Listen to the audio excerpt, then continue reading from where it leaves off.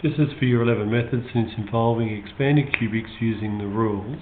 a plus b all cubed and a minus b all cubed as provided there. Exercise 3.14e has 2a minus 0.1 all cubed. So I'm going to be using this particular rule since it's a minus b, and I'm going to change the 2a into 2a minus 1/10 cubed, and that's going to equal the first expression cubed, so 2a cubed minus 3 times 2a squared times 1/10 plus 3 times 2a times 1/10 squared minus 1/10 cubed, which will equal 8a cubed minus 3 times 4 is 12, 12a squared on 10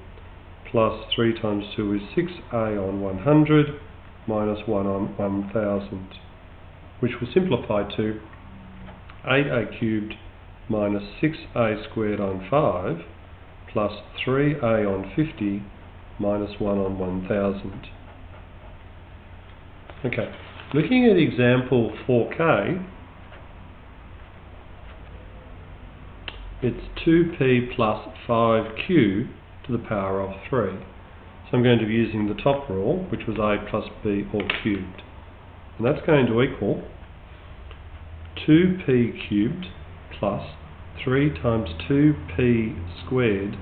5q plus 3 2p times 5q squared plus 5q cubed,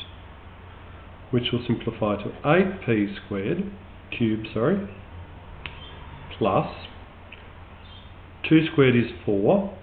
4 5s are 20, 3 20s are 60, p squared q, plus 5 squared is 25, 2 25s are 50, 3 50s are 150,